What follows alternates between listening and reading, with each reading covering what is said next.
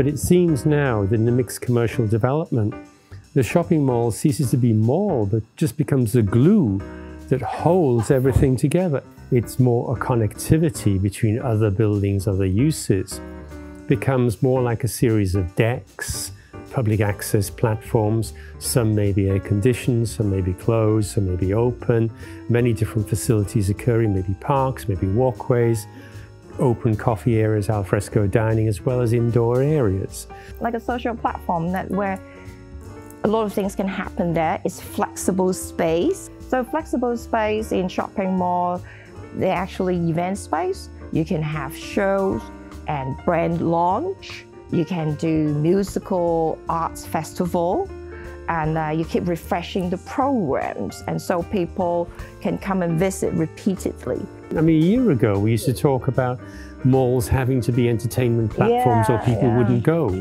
But now we talk about malls being social platforms and that being enough. You don't have to force the entertainment issue. No, I think it will come naturally. And now we have LED, we have moving stages, we have holograms. Yes. There's so many different ways to activate that space that we don't need the traditional black box theatre anymore. Exactly.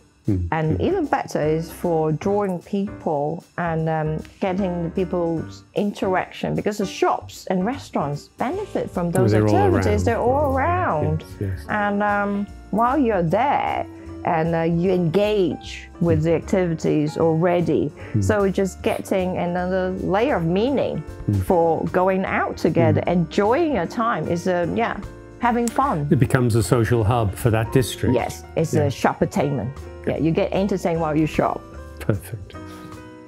I think before retail was very one-dimensional in many ways, because with the conventional wisdom, the rent drops 20% on each floor as you go up until you get to level 4 or level 5, and it seems like, oh, the retail rent has dropped so much, you might as well start your office at level 5 because the rents are about the same. So that's a very one-dimensional approach. But now with the mixed use development, so where is it office, or where is it restaurant, or where is it a club? This is a much less defined boundary.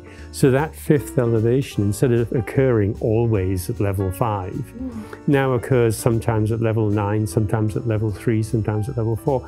So the roofscape becomes a very complex three-dimensional roofscape. That division between office or hotel or Soho and retail has vanished. And one of the reasons you say is the socialization of retail, that an office tenant wants to have a closer continuity to the roofscape and to the retail. And the retailers, therefore, also much more happy to come up into the more social aspects of office use. Do you see the possibility that office space, retail, and I won't call it retail anymore, office space and public social space start to merge more and more? Yeah, absolutely. This is also that one of the things we're looking at, a new model of doing mixed use. When the client asks for office, because of the regulation thing and the fire escape and so on and so forth, and they have got a very distinguished the capacity calculation, etc. But then the client always asks us to do is to get some flexibility of the space design can be converted to one another in the future. Like what is supposed to be retail can be converted to office, and office vice versa converted to be retail. So this is a very interesting, this is the future, because what we are doing in designing drawing now will be built in 5 years. So you may not see a lot right now in this market, but imagine that few years later, that is become a trend leading the market.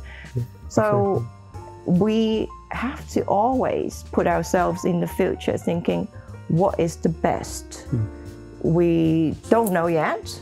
We're exploring every day, but I think this is the question that all the designers should ask themselves every day.